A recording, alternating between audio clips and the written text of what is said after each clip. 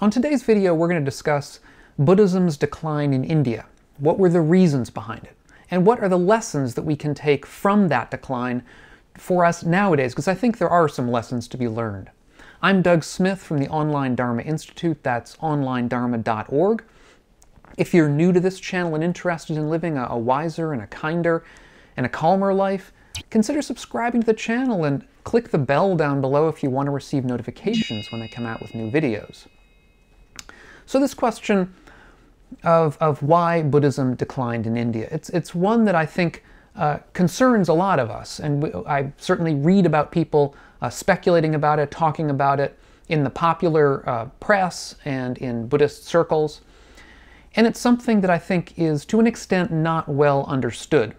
And we all, I think, I shouldn't say grow up with, but maybe in countries in Asia people do, but here we certainly do hear about the general story that Buddhism was very healthy and thriving in India for the centuries after the Buddha's lifetime. Then there was this terrible invasion from the Muslim hordes out of the West that swept over India and destroyed Buddhism in India. That is the story that we're often given, that ends up with the destruction of Nalanda, which is understood to be a sort of a university kind of place. It was, at least by modern standards, a kind of university setting. This destruction of Nalanda, that sort of was the capstone that ended Buddhism's existence in India. However, that story that I've just told is largely fictional, or at least extremely oversimplified in many respects, enough so that we would have to say it's fiction. So what I want to do today is to go through the real story. Even down to the present day, some of our most eminent scholars of early Buddhism, people like Peter Harvey and A.K. Warder, even the great Indian statesman B.R. Ambedkar, did write about the decline in India in the ways that I've just mentioned. And so what I think one has to be careful when coming at Buddhist history and reading about this particular period, even when reading it in some very good, in some textbooks or books that are otherwise very good, because these mistakes keep being made. What is the reason for these mistakes? The reason is that this mistaken history I've given is simple. It's very simple, it's very direct, it's very easy to understand and repeat. It also is very dramatic. The truth, however, is more nuanced. It's something that occurs over centuries, over a long period of time, and has three basic components that I'm going to go into in this video in order. The first of these is going to be internal issues within Buddhism in India itself. In many ways, these are the most important. The second is Buddhism's competition with Hinduism. As many of us will know, Hinduism arose out of Brahminic, I should say Vedic Brahmanism that was around during the Buddha's own lifetime. And there was, of course, continuing competition between Buddhism and Hinduism on the Indian subcontinent for centuries thereafter. And the third component was Islam, the influence of Islam during its time period in that area. And in many ways, the influence of Islam is the least important of the three. However, because it comes near the end, it takes on an additional importance, which may, as we will become to understand, may not be as important as we think it is. And then finally, in the fourth section, I'll just sort of go through some of the lessons that we can learn and try to put things all together. And as always with these videos, I'll put links to the material that I'll be using in the show notes below the video in case you want to read more. As I say, much of the historical information that I get here is relatively cutting edge in the sense that it's not even included in some of the best sort of textbooky kinds of introductions to Buddhism. So if you want to read more, again, links down below. So to begin with, the issues internal to Buddhism itself in the Indian subcontinent. We should remember that Buddhism arose as a kind of a mutual dependency between the monastic sangha on the one hand and the lay community on the other. That's the way the Buddha set it up, so that the monastic community had to depend upon the lay people for their support. The monastics were not allowed to feed themselves. They were not allowed to use money. And so if they needed things like food or clothing or other things like medicine, they had to beg for it from the lay community, which meant they had to go out on alms round every day in order to get the food to eat and remain fed.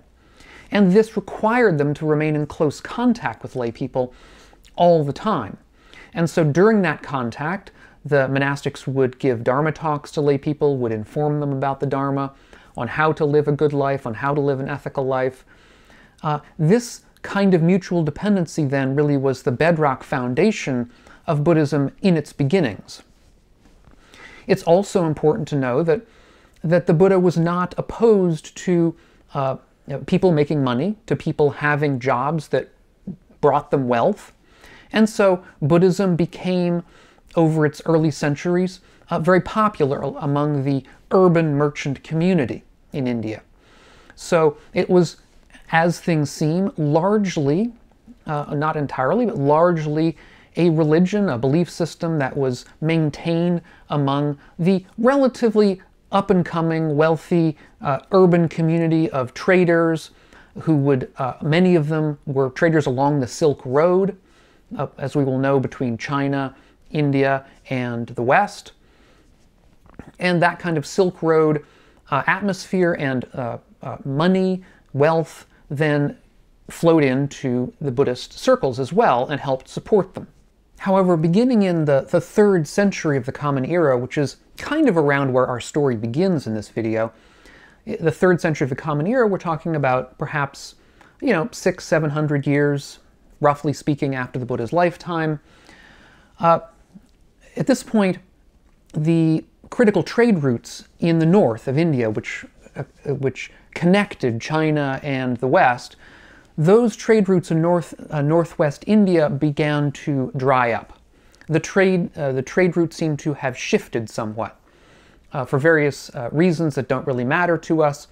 Nevertheless, what that meant was that northwest India, which was a large place of Buddhist learning and discipleship, it's around the area of Gandhara, where many of us will know that there was a great meeting of Greek intellectuals with Buddhist intellectuals. This area began to decline in its economic power. As well, in the 4th century of the Common Era, a little bit later, Buddhism's impact in general in India began to decline somewhat because of the decline in urban areas. Urban areas seem to have gone through a period of relative decline. And since, as we have just seen, or as I've just said, Buddhism at the time was particularly powerful and influential within the urban communities, when these urban communities began to dissolve somewhat, Buddhism's impact began to dissolve along with it. However, more importantly, between the 3rd and 5th centuries of the Common Era, the Sangha, the Buddhist Sangha, began to reduce their outreach to the laity. In other words, instead of having this very close contact with lay people that would have been on a daily basis perhaps, what began to happen at this time was that monasteries, Buddhist organizations, monasteries, sanghas, began to receive donations, large donations of land, and indeed of the labor of entire villages, through a form or forms of taxation. So that local powerful people, perhaps kings, would donate land to the Buddhist Sangha. And that the people who worked that land were required to then donate part of their crop, part of the food that they gathered to the Sangha on a regular basis. There was no longer this idea of monks going on alms round. As historian Lars Fogelin has put it, for the first time the Sangha could afford to be isolated. That is, the Sangha, the Buddhist Sangha, the monasteries became large landowners. They didn't need to do outreach to the lay community. They could remain isolated within those monasteries. And indeed, by the 7th century of the Common Era, Nalanda University, which I mentioned before, had 200 villages assigned to it, and a network of regional monasteries that were set up to basically coordinate the goods coming in from those 200 villages to Nalanda University. The upshot of this was that the Dharma became increasingly scholastic, increasingly out of touch with lay concerns.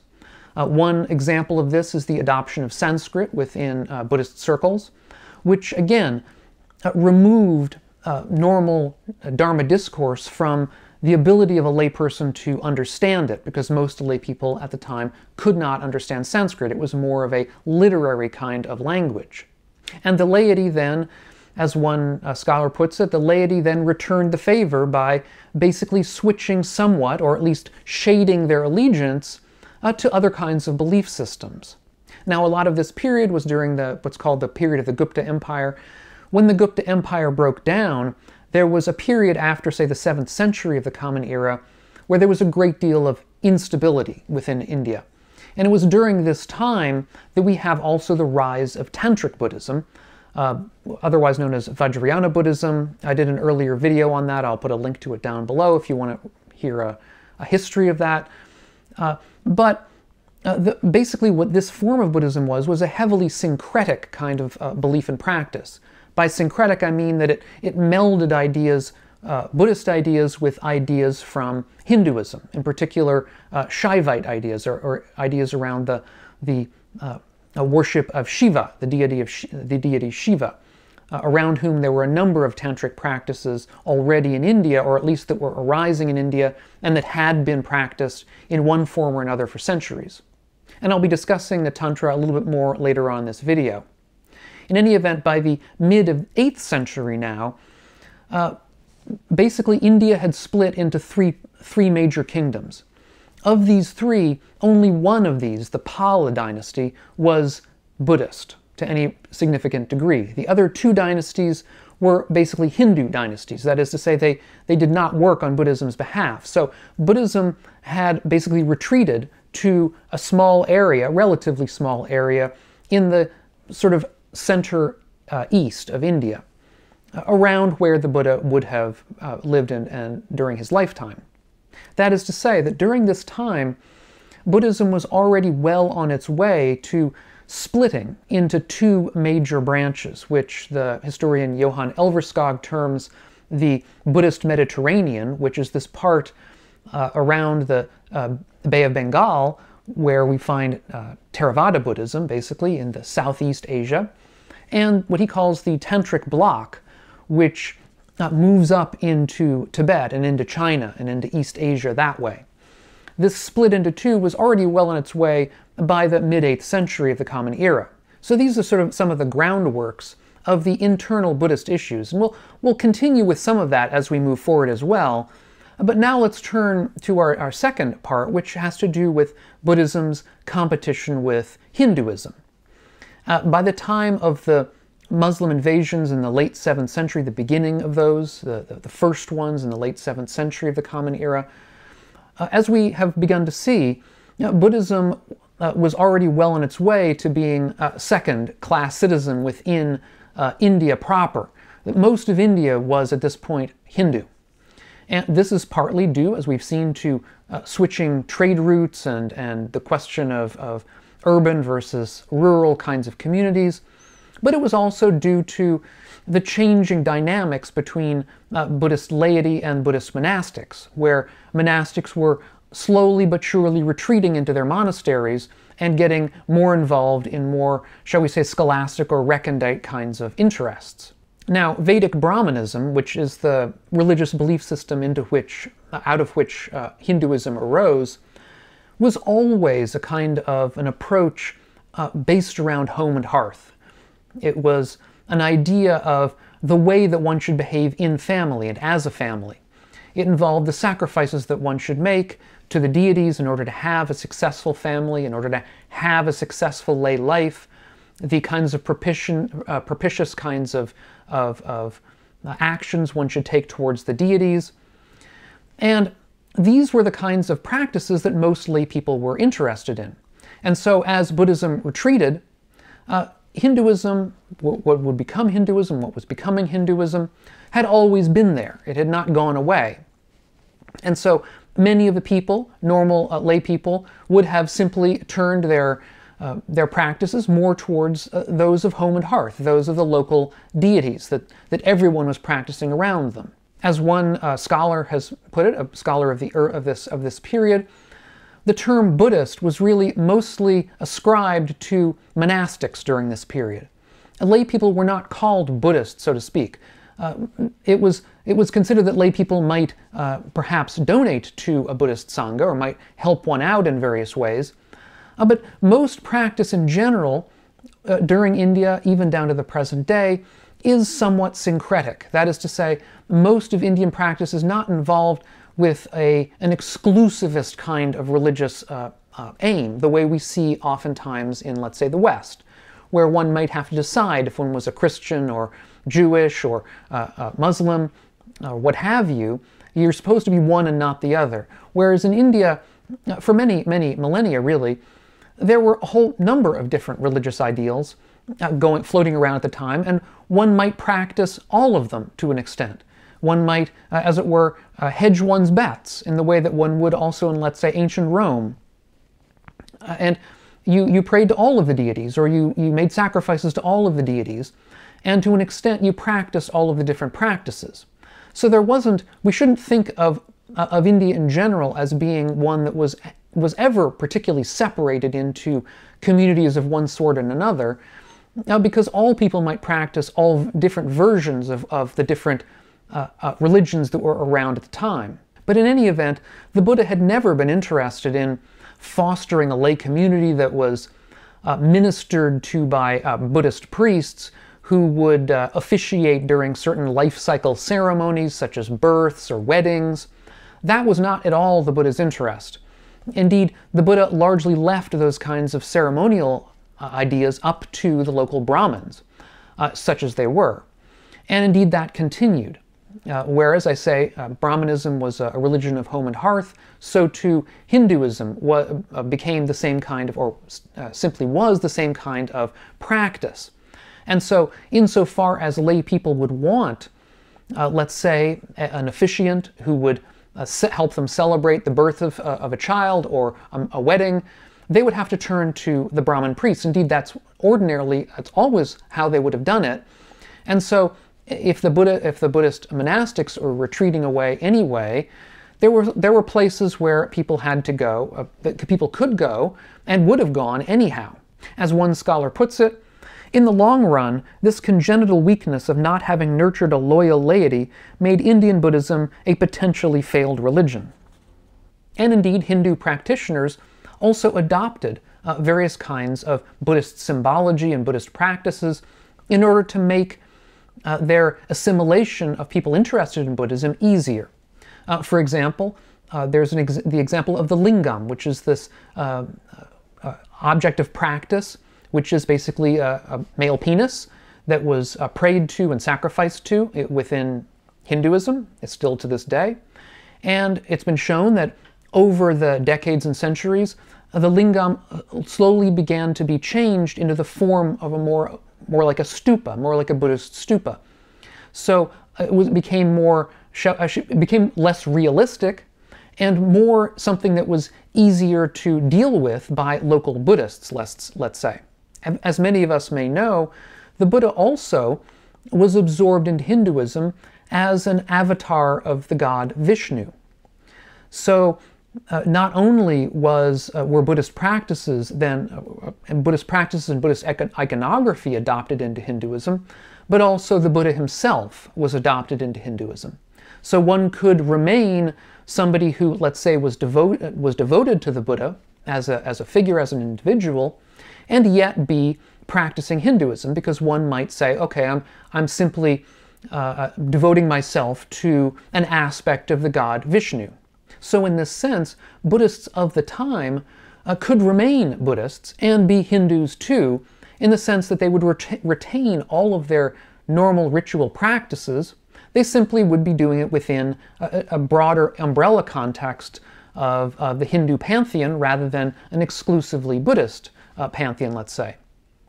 And then as we got into the 7th and 8th centuries, as we've seen, we have the rise of Buddhist Tantra, which came out of a general milieu of Hindu Shaivite tantras, Shaivite practices, Shaivite devotional practices, and that these were absorbed into early Buddhism, or I should say Buddhism at this time, and became a very sort of syncretic blend of Hinduism and Buddhism.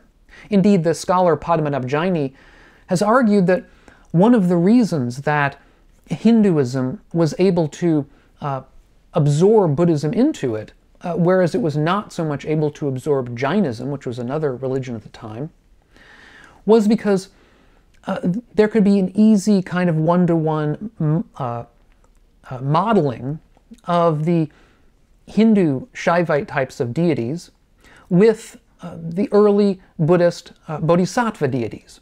So once we identified, let's say, a particular bodhisattva with a particular Hindu deity, then once again we could meld practices. We could be practicing as Buddhists within a Hindu context. As Buddhism retreated, this seems to have become more the norm. Indeed, as the historian Johan Elverskog has argued, he says, as Buddhist Tantra evolved, it was no longer distinguishable in practice and theory from Hinduism. Indeed, the idea that Buddhism eventually dissipated within the ever-amorphous category of Hinduism as a result of Tantra is one of the most common explanations for the eventual disappearance of Buddhism in India.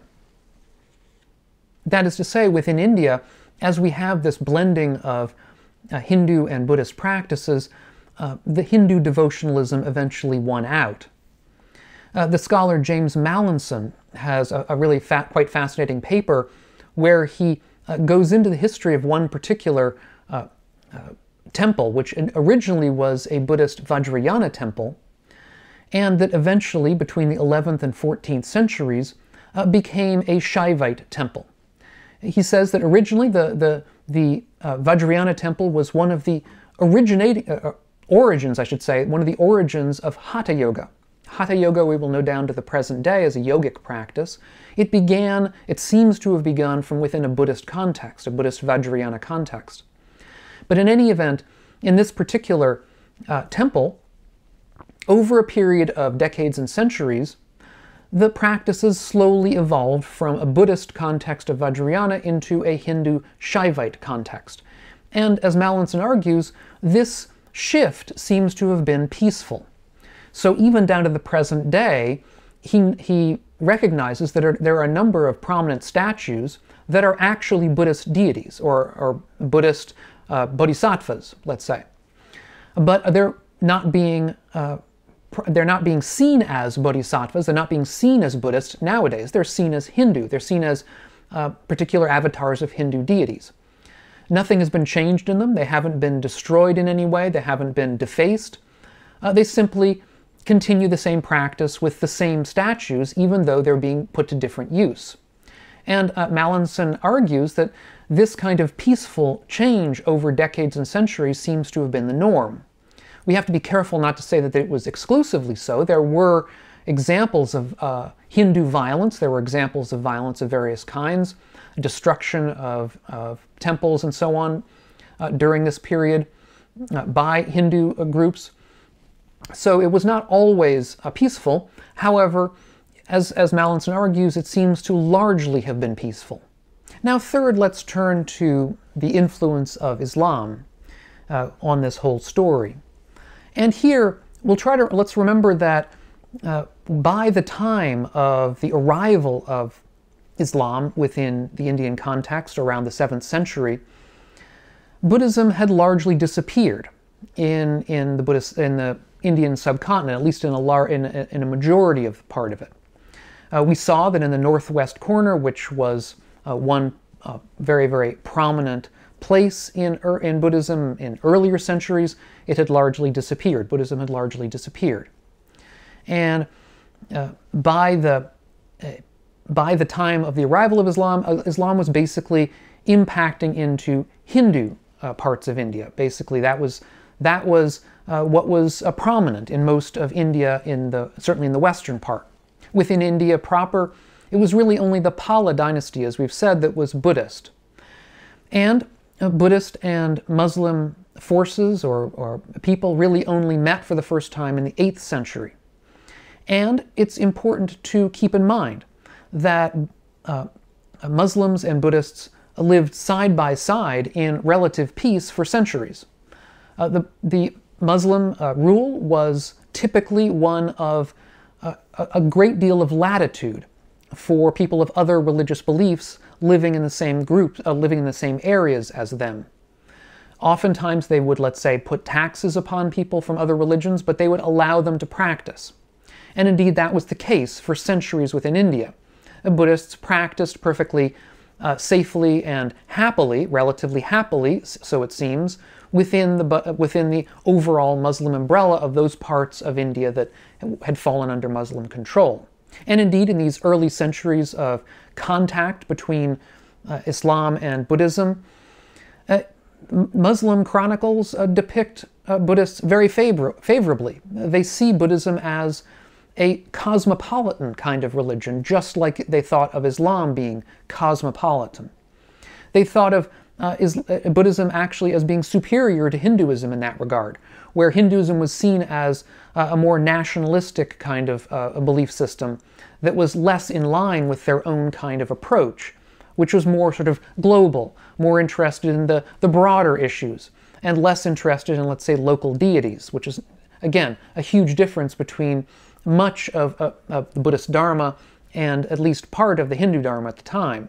And we find historically that as Islam moved slowly east from the 8th century to the 11th century across India, again, the Buddhist groups tended to split into these two that we've mentioned before, the Tantric bloc going north into Tibet and into China, and the Buddhist Mediterranean going, let's say, southeast into Southeast Asia.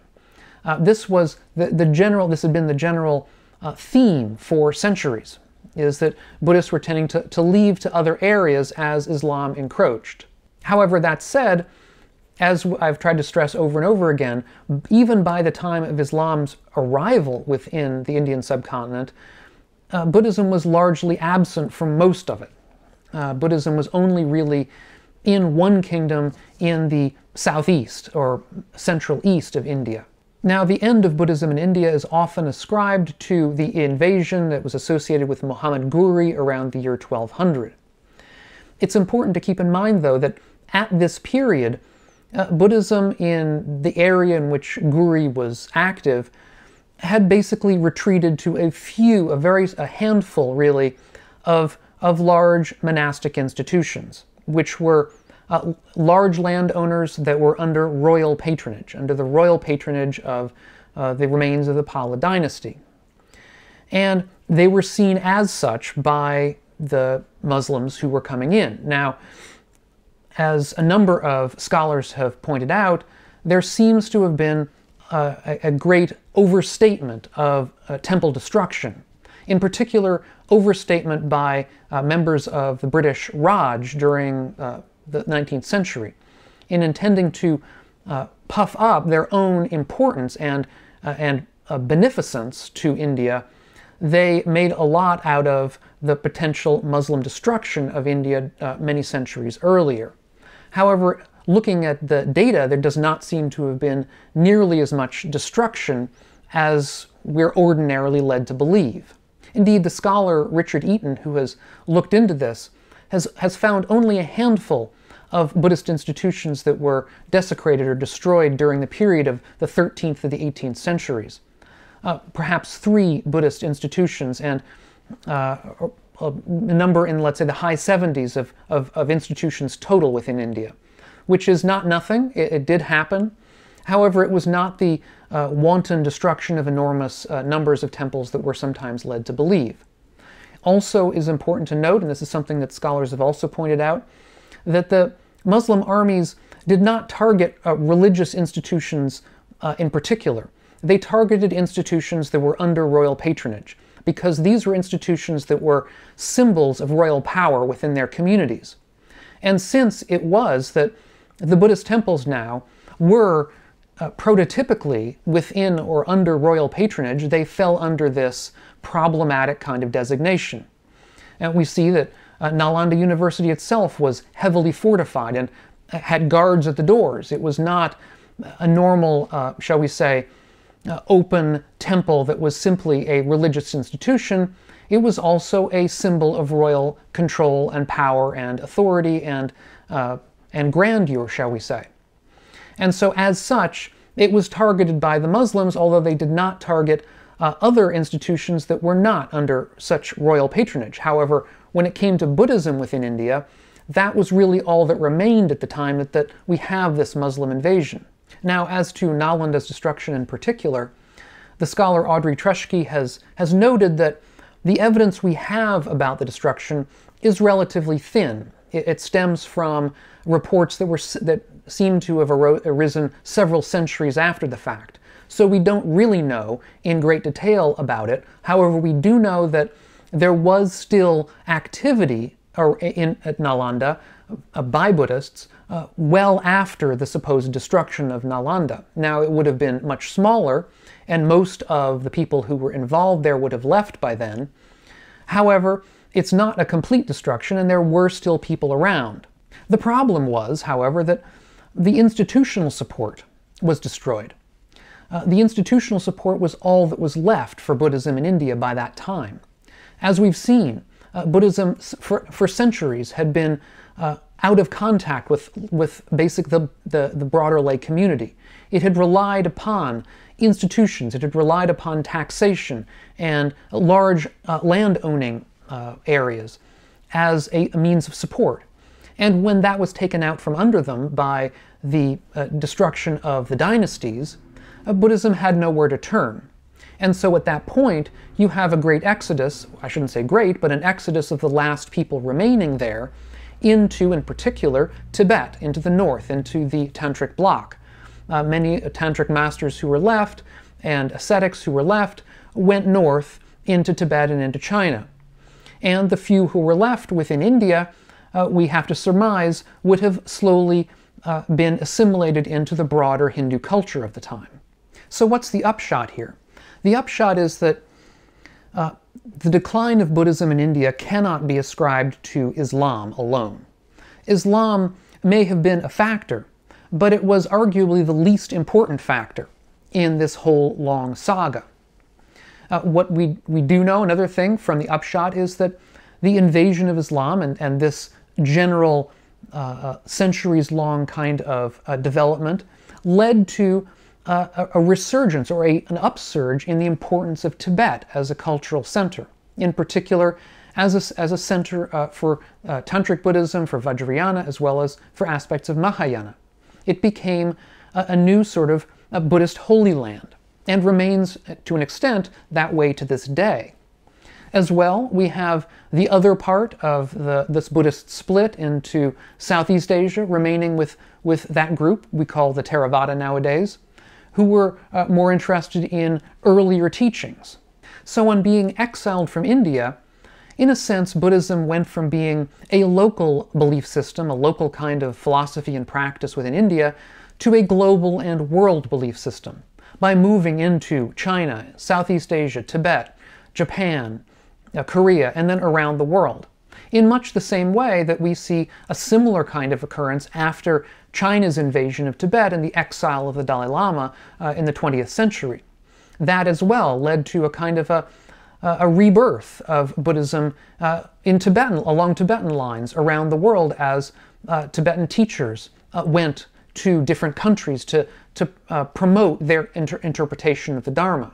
The Dharma is a paradigmatically cosmopolitan kind of belief system. As we've already mentioned, when Islam met with Buddhism, they saw a lot of commonality in their broader interest in the broader world, and their rejection of things like the caste system, which both Islam and Buddhism agreed upon. And that kind of cosmopolitanism is one of the things that has led to the popularity of Buddhism to this day. However, that popularity, and this is one of, I think, the main lessons we can take, that popularity depends essentially upon a close contact between the teachers, the monastics, the knowledgeable people in the Dharma, and the broader lay community. That when and if that link is broken, the strength of Buddhism as a practice begins to wane. The health of Buddhism down to the present day requires an avoidance of, let's say, scholasticism, an avoidance of our perhaps natural wish to retreat to the monastery and simply discuss the Dharma among friends, but rather to bring the Dharma out to the broader lay community, to the broader world. And indeed, we can see that down to the present day with the development of new forms of Buddhism. Forms of Buddhism that you may hear on the news, such as mindfulness practice, or MBSR, or insight practices, or various forms of Tibetan practice, or Zen, or indeed secular Buddhist practice as well. Now, some of these practices are denigrated by various scholars who perhaps should know better, because there are all kinds of developments within any kind of belief system over the years. I think, in my way of thinking, the development of new forms of Buddhism is extremely important, so long as these new forms really touch on lay concerns, touch on concerns in the broader community. And indeed, it's exactly these kinds of developments in the broader community that brought Buddhism back to India, in the person, more than anybody, the person of Dr. B.R. Ambedkar, whose new Buddhism, whose, we might say, revolution in Buddhism, his retelling of the Buddhist story within a contemporary context, has resonated with so many within India down to the present day. And I did an earlier video on Dr. Ambedkar, which you might want to take a look at if you want to see how Buddhism has come back to life. Thanks so much. If you're getting anything out of these videos, check out my Patreon page. You might want to join all the patrons on Patreon who make this possible. Thanks so much, and we'll catch you on the next one.